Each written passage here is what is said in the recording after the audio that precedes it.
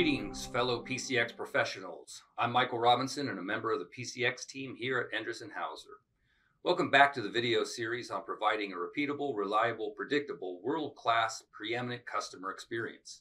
This is Huddle number 43, exploring I statement number 11, I exhibit curiosity and attentiveness in my work and interactions. Again, an I statement is a personal, action-oriented, non-negotiable standard giving specific actionable direction to you and I in providing a fantastic customer experience every single time. We have high certainty as the pcX team when we say, as you live and exhibit each of these I statements, our customers will confirm through their loyalty and buying habits that Anderson Hauser is the most reliable and the only partner to work with to help them solve some of the world's biggest challenges.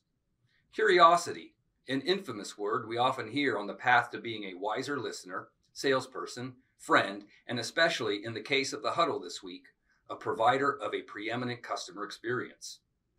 Philosopher and psychologist William James called curiosity the impulse towards better cognition. This impulse resonates as a sincere desire to understand what you know that you do not.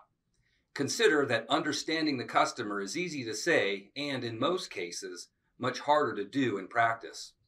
We each carry significant bias, mental models, beliefs, assumptions, guessing temptations, and finally, a tell propensity.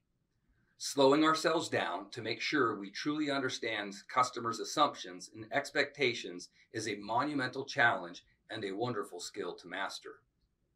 For this Huddle on I statement number 11, we want to explore how we add value right now in this interaction, opportunity, or engagement. Curiosity is a strong desire to learn, often to learn what does not feel like it concerns you, and yet to push past the easy button and actively engage with our customers, authentically seeking learning and understanding to provide a preeminent customer experience in that moment and the subsequent moments in the customer's experience. Without laying it on too thick, consider that curiosity in the name of the customer is showing or expressing concern, inquisitiveness, interest, eagerness, interestedness, investigation, ownership, courtesy, accuracy, and timeliness. Are you game? You and I will greatly increase our ability to deliver a repeatable, sustainable pcX if we are these three I statements under accurate. Number 1, I achieve exactness in everything with intention. I perform quality work that is repeatable and consistent.